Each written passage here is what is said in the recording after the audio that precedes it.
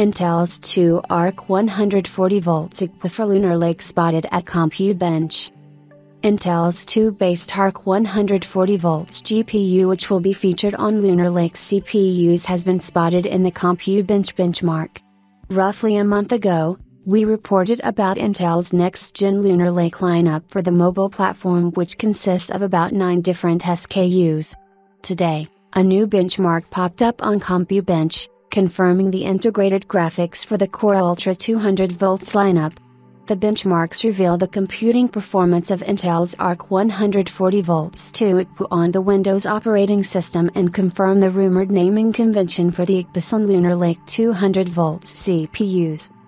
Image source: CompuBench. While CompuBench isn't the best way to analyze or compare the GPU's actual performance in gaming, its computing performance in multiple tests can give a rough indication of a GPU's capabilities in various operations. It's estimated that these 2-based Arc iGPUs are up to 1.5x faster than these based graphics on Meteor Lake chips. The Intel Arc 140V can reach up to 2.05 GHz, but the iGPU clock speed is determined by the CPU model. While the details about the CPU used in the benchmark are not known, previous leaks suggested that the Arc 140V will primarily be part of the Core Ultra 7 and Ultra 9 chips. The clock speed of Arc 140V can vary from 1.95 GHz to 2.05 GHz.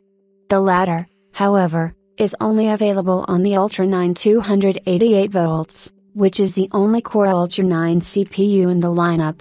For the remaining Core Ultra 7 chips, 4 different models can reach a maximum of 2.0 GHz on the Arc 140V.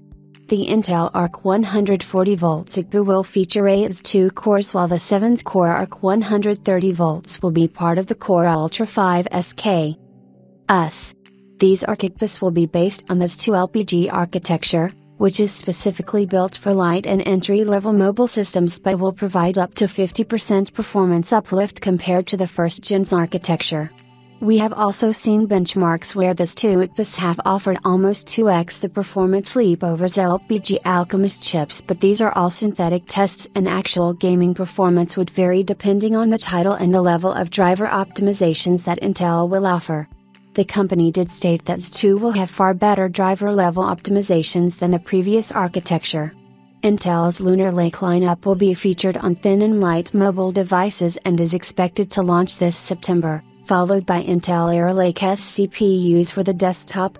However, AMD Ryzen i300 Strix Point chips would be out 2 months before Lunar Lake.